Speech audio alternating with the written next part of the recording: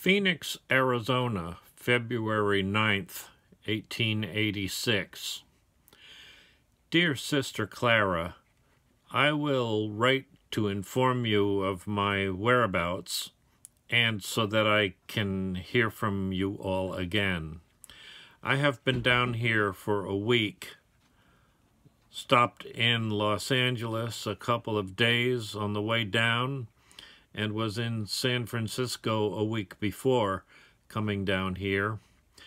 The weather in California up till the time I left was mostly wet, disagreeable. The weather here is mild and pleasant.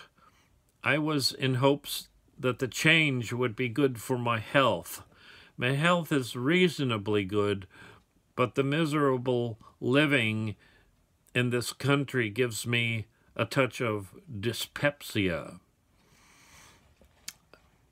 I have not done any business since I wrote last, and business has been so slack at Stockton that I shut up shop to save expense. It is too dead a place to offer much encouragement. I thought some of getting some land down here, but have not yet seen any chance that I would accept. I have the photographic apparatus with me, and you can expect to see some more views before long.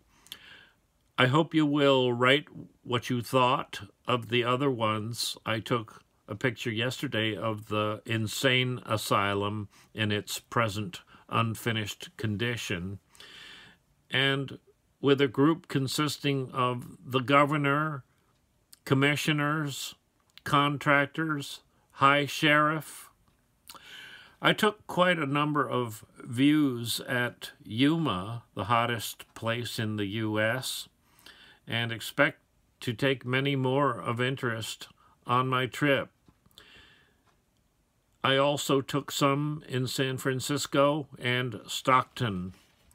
I expect to go from here in a day or two to Tucson and El Paso, Texas, where I will look for a letter if you write as soon as you get this.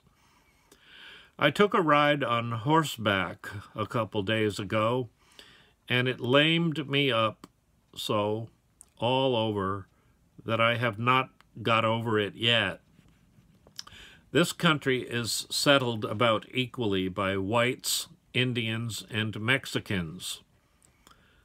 The whites are of all nationalities, and the Mexican greasers, as they are called, appear to be of no nationality at all.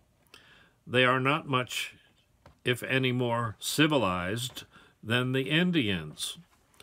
I see by the papers what terrible cold weather you have had. I have escaped all that and have only experienced considerable rain, which was not cold. Hoping to hear from you and that this may find you all well, I remain yours truly, W.C. Costelow. And this was the last letter he wrote. Apparently, Winfield arrived home, and penciled note on the letterhead, Winfield arrived home in April and died May 25th on his birthday.